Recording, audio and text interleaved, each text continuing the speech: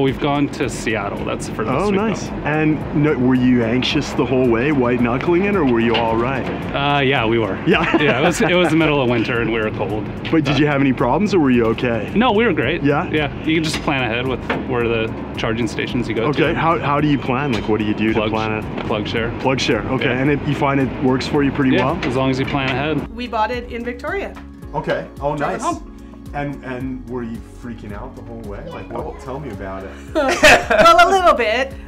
We didn't really know too much about it when we got it, so we just sort of hopped in and drove home. And it was a bit of a learning experience in finding out where the chargers are, and that if you went really fast up the Coquihalla Hill, that it took a little bit more of your charge out real fast. It's the journey. So plan your journey. Take your time. Really, I used to be a A to B type guy, as fast as I could.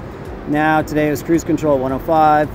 I knew I was going to stop in Kamloops for an hour, so I planned it out. I went for a little run in the morning, drove, and that was about it. But Okay. I planned that stop, and I figured I'd do something. I maximized it. It's like people look at it as this negative, and why not just turn it into a positive and say, oh, look, I'm going to go for a run in Kamloops. I've never done that before.